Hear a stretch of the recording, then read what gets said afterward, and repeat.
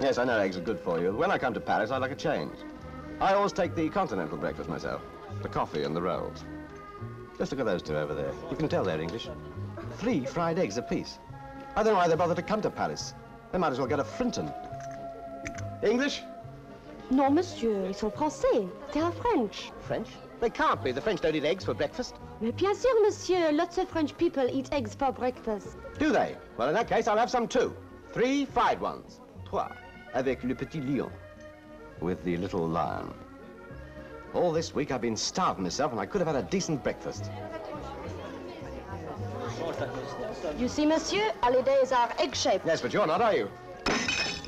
So much for the saucy French waitress. Ah, well, vive les œufs.